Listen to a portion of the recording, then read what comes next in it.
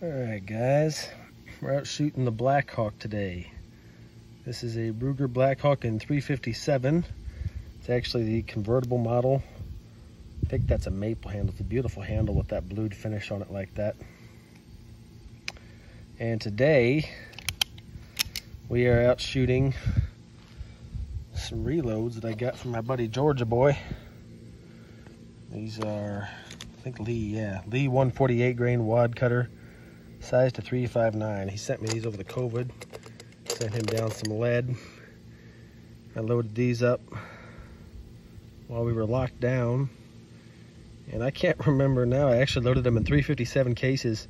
Can't remember now what powder and primer I used, but I kind of feel like they're loaded up to 38 special velocities, maybe 800 or 900 feet per second, but got red and blue.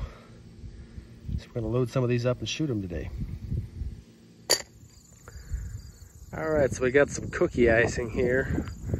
I think these had expired maybe 2 or 3 Christmases past, and I don't remember now.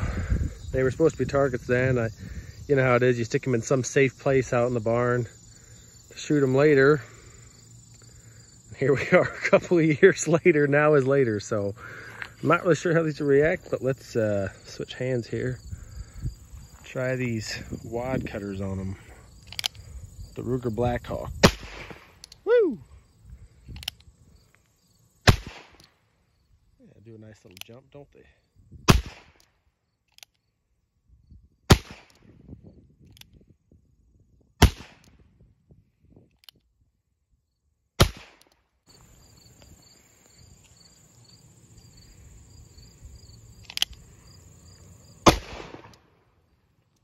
Wow.